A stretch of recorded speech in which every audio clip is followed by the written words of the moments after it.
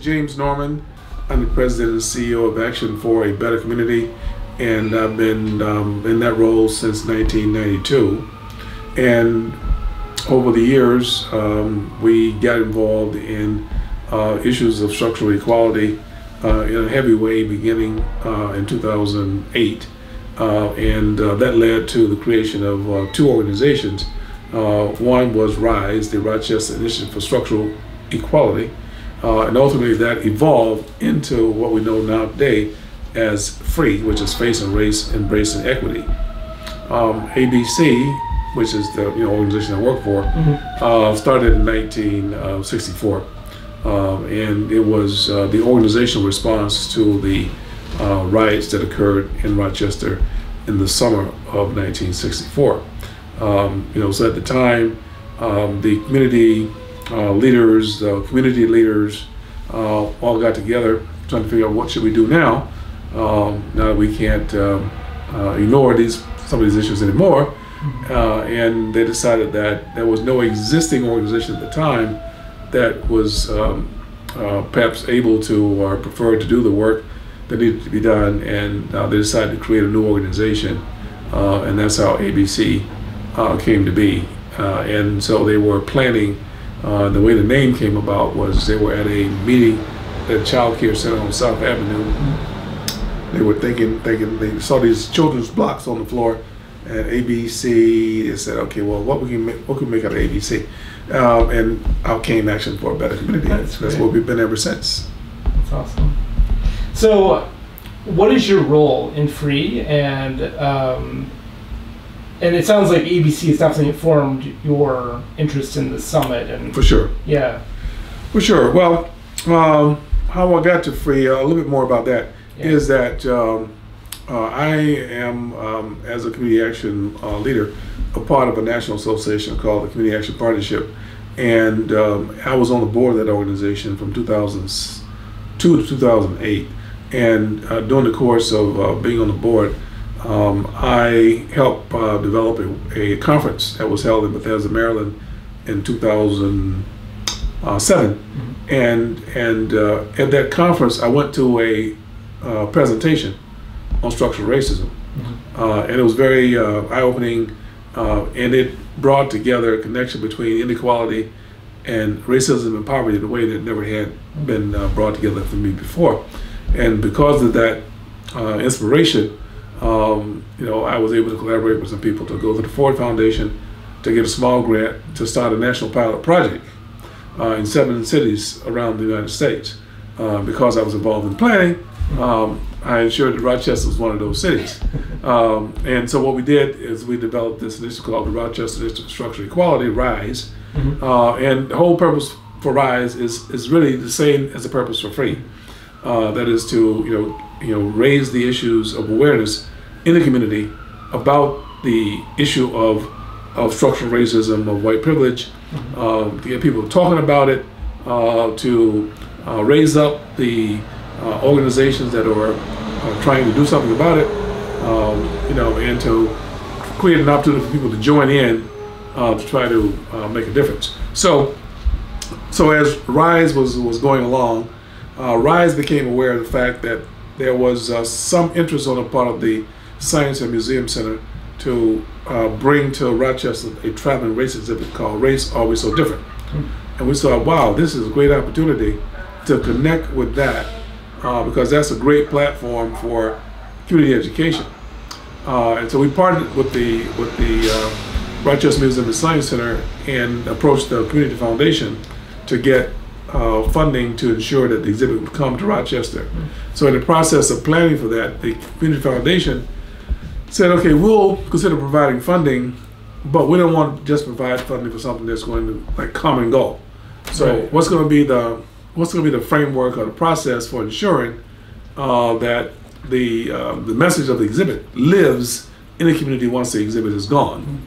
And so we then brought some more people into the RISE family, and decided that we needed to be even broader.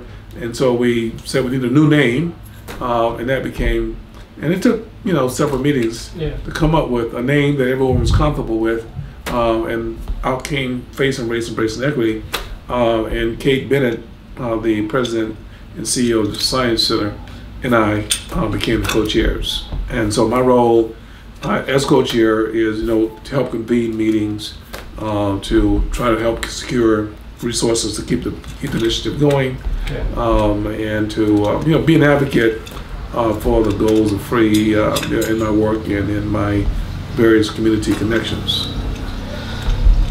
So the summit this year has 12 breakout sessions. Right. There are no keynote speakers, as I'm aware of. Not really. There'll be a preliminary session at the beginning, but it's not going to be like any real speeches. Right. Then there's the plenary at the end, which is a call to action in terms of what we're going to do in the future. Right. But the heart of it is the 12 breakout sessions you mentioned that will allow people to dialogue about various aspects of structural racism and structural inequality. And has this always been the model? This is the third annual. This is the third annual. The model for these annual summits, or No, is it different? This is a new model. Okay. The first summit we had 2 years ago was really just making the community aware of Free as an organization, to try to just get people involved. And there were some breakout sessions on some of the typical major areas like education and healthcare, criminal justice, etc. Just to get people talking. By the time we got to the second summit last year, we had actually engaged in a process where we formed work groups around the various interest areas.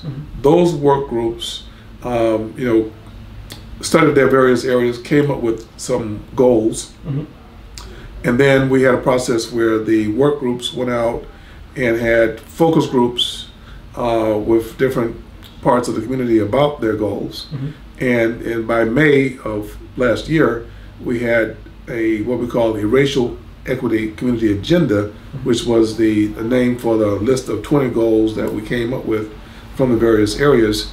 And so the second summit was really unveiling those goals to the community and getting further feedback on next steps. And so this summit is different in that it's free, and all the other major initiatives we're able to identify that, in a sense, are trying to achieve some of the same objectives.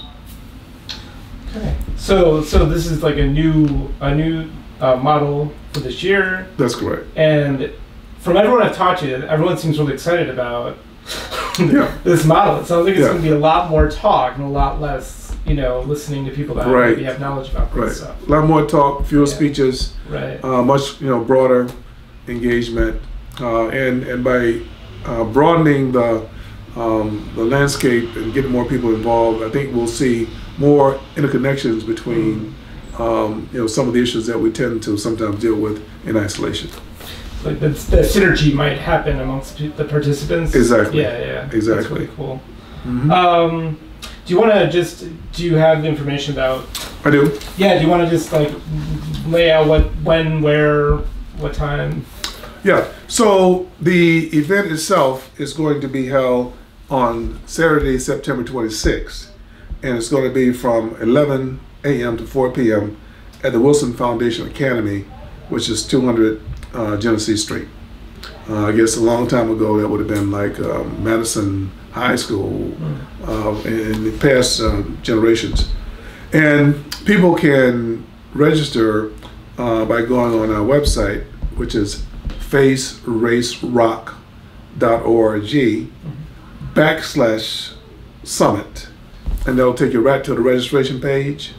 And if you just go to the regular website page without doing the backslash, then you have to look up on the top left, and there's a link or a little banner that says 215 Summit. So you can do it either by the general website or by doing the backslash after faceracerock.org, and you'll get to the registration. And then you'll be able to choose to participate in one of 12 breakout sessions. And there is a sort of a desired limit to the number of people in each session. And so if you, at this point, attempt to register, and the session that you want to register for is filled, then you'll be asked to make a choice from one of the other remaining sessions on the list. Okay. Yes. Do you have all the sessions? Yes, I do. Go over them? I will. Yeah, please do. So the first session number 1, is called Witnessing Whiteness. That's going to be facilitated by Jean Carroll from the YWCA. Mm-hmm. There have been at least 2 opportunities for people to participate in a series of sessions on that issue of witnessing whiteness, which is about how do white people participate from their whiteness in efforts to eliminate the scourge of racism. So that'll be very interesting. In fact, there's a series going on right now, the second series on that, and I guess there'll be subsequent series. I think in a series, I think it's about 8 sessions. Okay. That people go through, and there's books and materials that help prepare people to participate. Yeah. Then we have a session on readdressing power imbalances through cultural humility. That's going to be facilitated by Christine Harker, Kit Miller, Malik Thompson, and the Institute for Nonviolence. That is more or less around respecting other cultures and not being so ethnocentric, so to speak, about your own culture. Mm-hmm. Then the next session is called Achieving the American Dream. How can we create a practical program of land and housing for all in Rochester? And so we know, I think we'll be talking about things like redlining. We'll be talking about lending policies of our financial institutions. We'll be talking about foreclosures and those kinds of things. And then there is a session on a conversation on race and poverty. The facilitators for that will be Steve Jaros, James Thompson, and Judy Toya. Mm-hmm. And that will be talking about the connection between race and poverty. Mm-hmm. And we know that at least in our community, being a highly segregated community, that we have this issue called the concentration of poverty.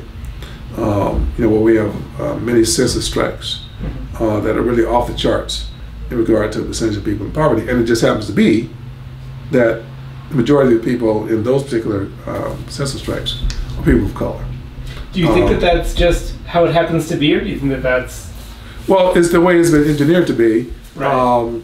I guess that's what I'm getting at. Yeah, it's not naturally. No, it's not natural. In fact, I was recently in a conversation. It was kind of funny. Someone said, "Well, the people really like being in their community. They don't want to move. They want their community to improve." Well, it's sort of like partly true, partly not true. Right. Is that there were years that we built the suburbs and we restricted people's opportunity to access the suburbs. Therefore, you locked people into a certain geography, and certainly people that are locked in want their communities improved, but at the same time, people want choice. Right. They want opportunity that hasn't been available, and so the issue of concentrated poverty sort of creates us and them type of setup in our community.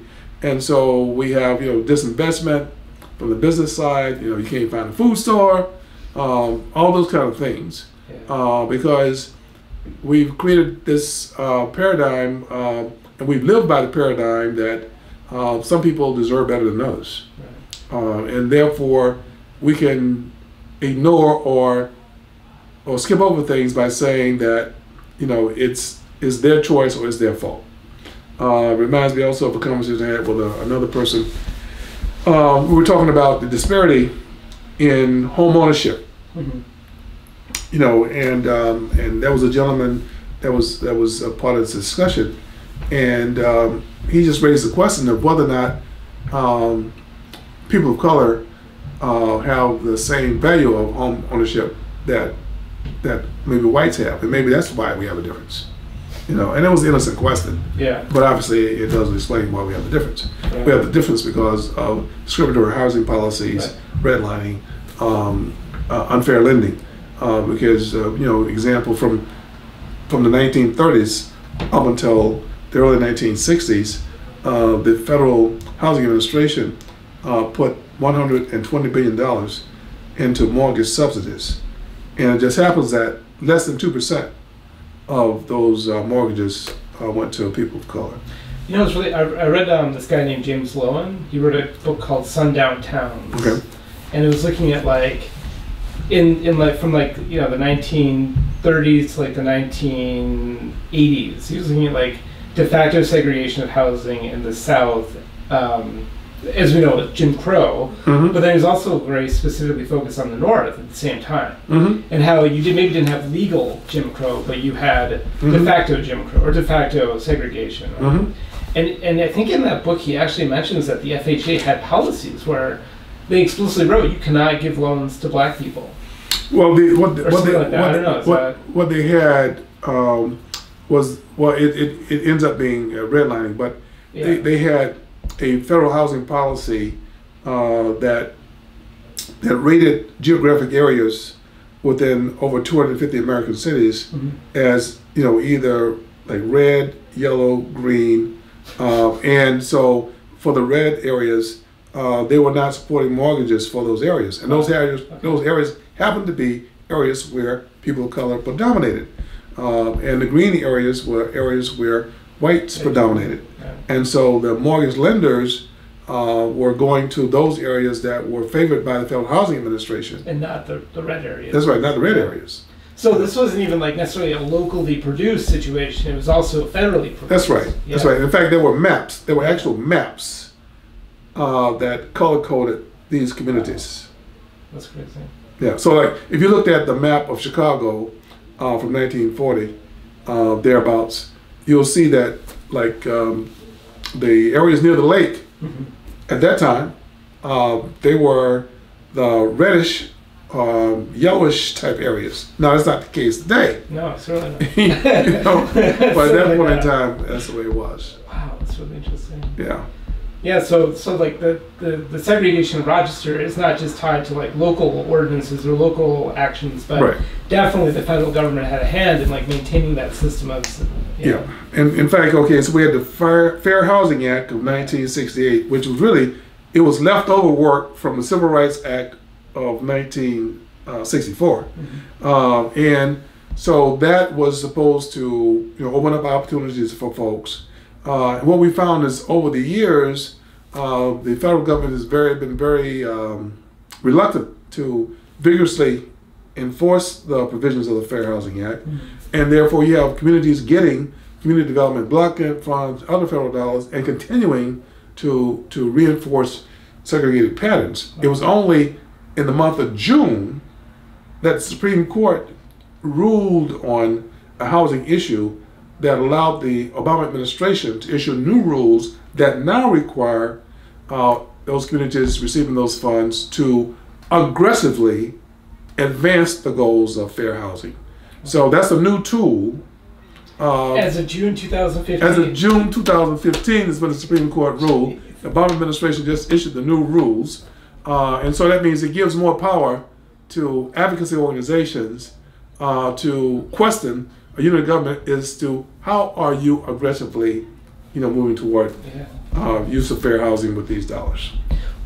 Well, thank you for that aside. Please go back to my list. No, it's really fascinating stuff. Yeah, it's heart-rending stuff. So the next area we have is a workshop or breakout on school-to-prison pipeline, and that's going to be facilitated by Valerie Caldwell, Anna Casserly, Pat Mannix, Iman Scanlon, and Sally Williams.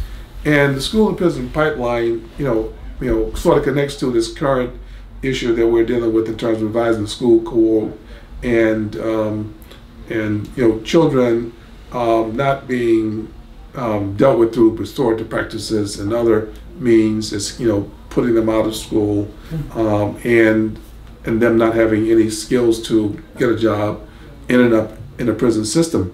And so hopefully this workshop will bring forth ideas about, how do we, use different methods of discipline that doesn't result in expulsion, doesn't result in things that should be handled within the school setting becoming issues within the criminal justice setting. Monroe County, unfortunately, has many different, says bad marks in different areas. And one of the bad marks is that we one of the leading counties in the state that are putting juveniles into the juvenile justice system. In fact, the county, I think it was maybe it was the Office of Probation, mentioned about 2 or 3 years ago, doing some kind of study to determine why it is that we are disproportionately putting young people into the juvenile justice system. Then there's going to be a breakout on the Unite Rochester campaign, which is the sort of a parallel activity by the Democratic Chronicle magazine to our newspaper to from time to time highlight things that are going on in the community that have to do with issues of race and inequality. And they use a little symbol in the newspaper to identify when those kind of stories are going to be aired. Then there's going to be a workout on police and community relations, how to build trust. And we know that's real important, but all the different things going on around the country as well as in our community. And so I think the mayor's effort to reorganize the police structure and to get more people walking and interacting with people in the communities is related to that. Then we have judicial and community relations. And so there will be a series of judges that will be contributing their ideas in that particular area. And so that has to do with when judges are confronted with difficult situations, what resources do they have at their disposal to sort of connect people to things they need. It has to do with whether or not the caseloads that, for instance, public defenders have, whether the caseload is manageable. We know that most of regardless of a race, most of the cases are going to courts of plea bargain. Right. Because it's a matter of trying to move the docket. And so, it's questions about racial equity in terms of that agenda. Then we have a breakout on raise the age in comprehensive reform. So raise the age has to do with whether we should be sending teenagers to prison. Okay. And so we don't believe that should be the case. We believe that putting children into adult environments is not particularly healthy, positive, and leads to a lot of bad outcomes. And so we'll be talking about that.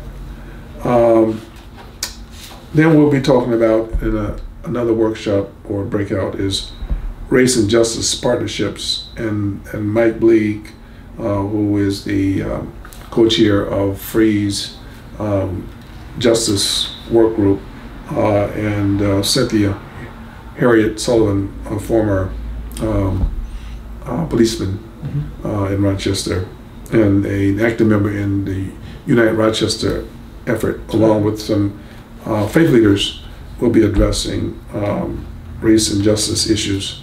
And that'll probably overlap with some of the other workshop areas. Yeah, I mean, it sounds like, from what you've read so far, it sounds like a lot of these are very interconnected. Like, yes. They're all links in a chain that's really weighting down this whole community. Yeah, and so that it makes the point that there are many points of intervention. Yeah. And we need to be addressing all these issues at the same time. Yeah. Then there's the breakout that deals with developing authentic alternatives from the street to jobs. Okay. Because we know that economic deprivation is an issue. We know that in many of our communities, the unemployment rate is many multiples of the quote official unemployment rate. And then if you're like an ex-offender, it's even higher, right? It's even worse. Yeah. So we have, fortunately in the city of Rochester, we passed, the ban-the-box legislation. We did, yeah. But it's only in the city. Right. And even when you pass a piece of legislation like that, it doesn't mean that it automatically has an effect. Right. And it's got to be enforced. It's got to be enforced. Yeah. It's got to be enforced, and then when people find ways to circumvent it, you have to come and come up with an amendment or another statute on back of the first statute to try to make the change a reality. Yeah. And I haven't said anything about, except I did say something about public education, but the next one, and the 12th of our work groups, our breakouts, is racism in public education. And so there was some training going on earlier this week with some people from the school district on that particular topic. We know that there's culturally a situation needs to be bridged within the school district where you have 90% children of color, where you have 75% instructors who are not people of color, and those connections need to be reinforced, improved, because it makes a difference in terms of role modeling, makes a difference in terms of expectations, makes a difference in terms of parent involvement, and so that's a real critical area to be addressed.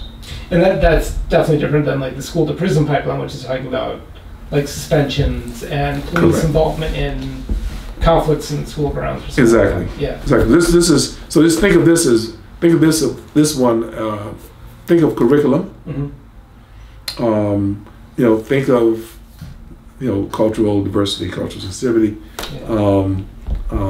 Think of the efforts on the part of the school district to actually attract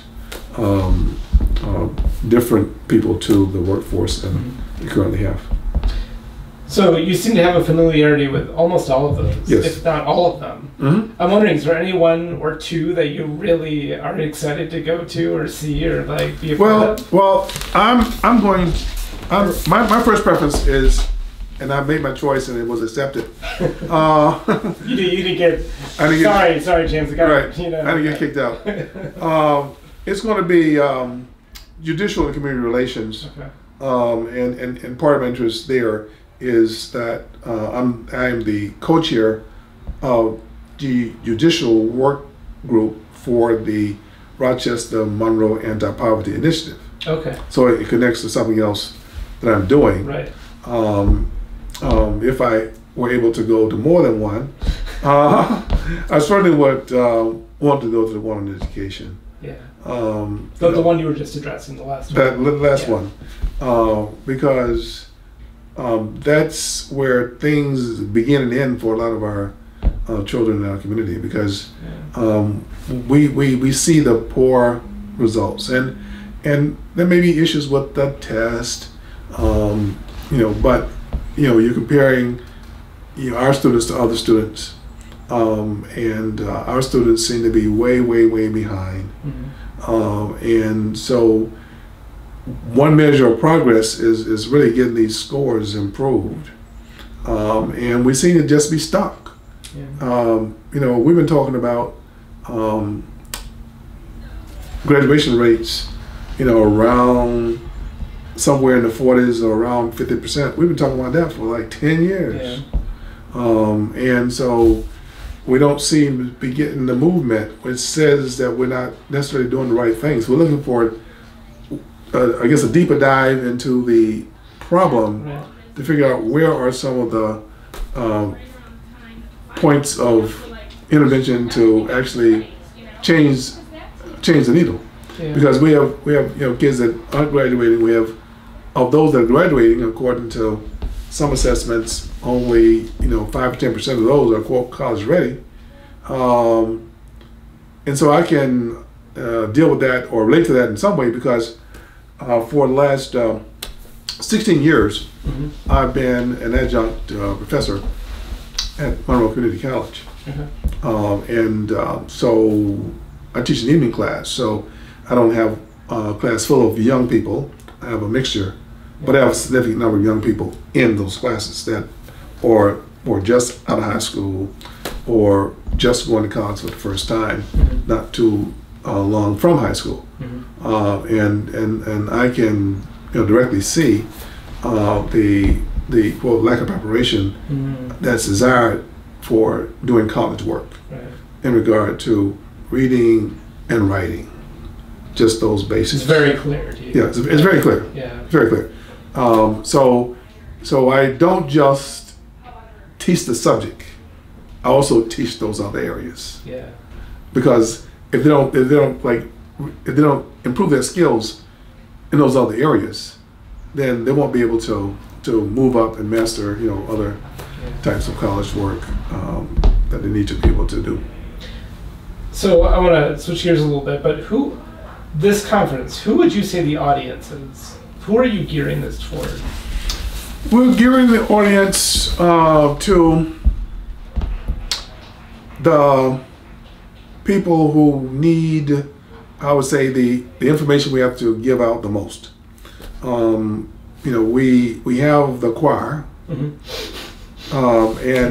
we want the choir to participate, but we know that if we just keep preaching to the choir, that alone is not sufficient. Right. So we, went to this new format with this diversity of areas of intervention, so that perhaps people who may not connect to the general ethos of what we're talking about may say, well, yeah, I am interested in housing, or I am interested in criminal justice, or I am interested in education. So there's like a little point of engagement for them that they can come to. Correct, correct. Yeah. So we're definitely trying to do a lot of media, a lot of outreach to get more people into the discussion, because we believe that you have omission and commission.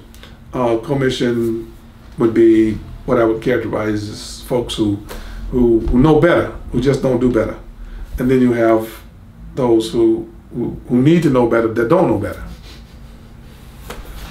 Yeah. So, do you have any idea at this point how many people have registered? So far, we have surpassed 150 registrations so far as of last night. That's awesome. That's great. So we're expecting about 300 people. That's great. And we've extended the online registration. It was originally going to end September 21st, and we're going to extend that for a couple of days. Cool. Okay. Now, people can also, if they wait to the very last minute and they can't register online because they will shut down by the 23rd, there's a number here. They could call 325-5116, extension 1732. 325-5116, extension 1732, if they actually missed the online registration.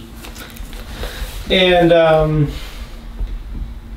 I get, so thank you for describing all of those breakout sessions, because I think that shows the breadth and the depth really of what you guys Free is hoping to get out of this summit. And so I guess my question is, I don't know, it's very obvious maybe, but what is it? Why should people care? Why should people come to this? Well, I think people should come to this because there's a certain reality that should not be denied or ignored, and that's the reality of a changing America. Changing America from a demographic standpoint, and in order for us to remain, competitive, we want to be competitive with other countries, and if we are not developing our human capital, which we're not. Mm-hmm. Then we're going to have a lot of people who are dependent, who are able to productively participate in our society. Mm-hmm. And the more that we, in a sense, grow that population that is being marginalized or undervalued, then the more perilous our ability to be a leader in the world is going to be. Mm-hmm. So just from the standpoint of selfishness and business competitiveness, mm-hmm. Is that we have to get more people off the bench onto the playing field, and we need to eliminate the barriers that's causing us not to take advantage of, people who have tremendous talent and ability, but they're not able to develop it or show it because we are operating in a antiquated paradigm mm-hmm. of racism.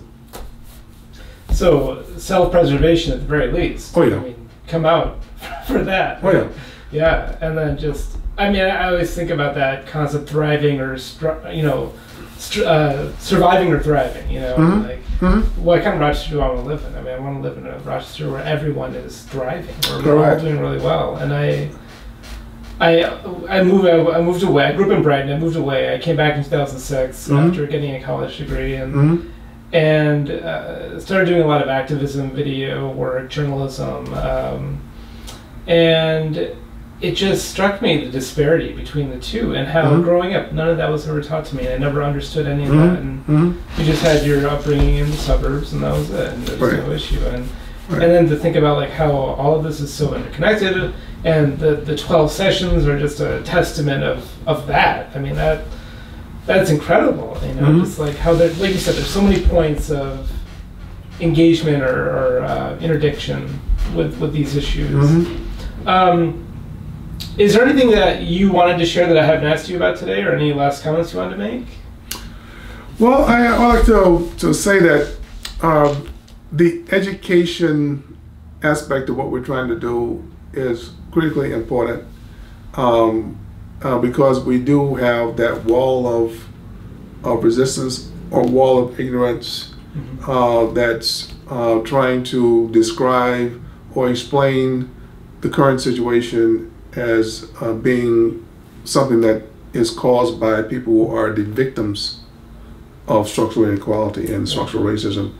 And so that keeps them stuck in a point of inaction and blame. Mm-hmm. And that's one of the main things we're trying to break through, is to get people to widen their perspective and lens on analyzing the problems we have, so that we can begin to make some of the policy changes, mm-hmm. some of the structural changes, some of the institutional changes that we need to make to break down the fear that people have about this change that's going on. Because it's going to keep going on. Mm-hmm. And so it's more healthy for everyone to adapt to the change than to try to keep denying the change. Push back against it, yeah. Right. I mean, what you just said, speaks to me like it's stereotypes, like, oh, well, you're the reason that there's a problem because you aren't working hard enough, or you mm-hmm. can't find a job, or mm-hmm. you're not educated enough, or mm-hmm. you have been to jail or prison, mm-hmm. you're the problem.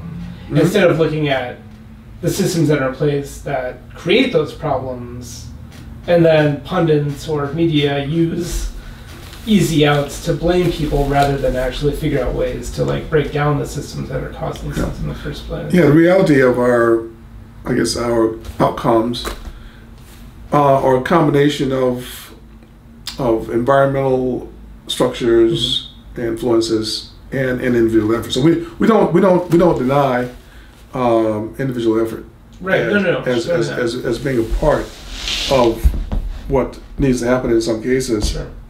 But we reject any notion that that's the only thing that matters. Yeah, right. We reject the notion of a level playing field. It is a nice little thing to say, but it's not true. So we have to re-educate people to the realities of the world we live in. James Norman, thank you so much for spending spending time with me today and interviewing. This is wonderful. Thank you.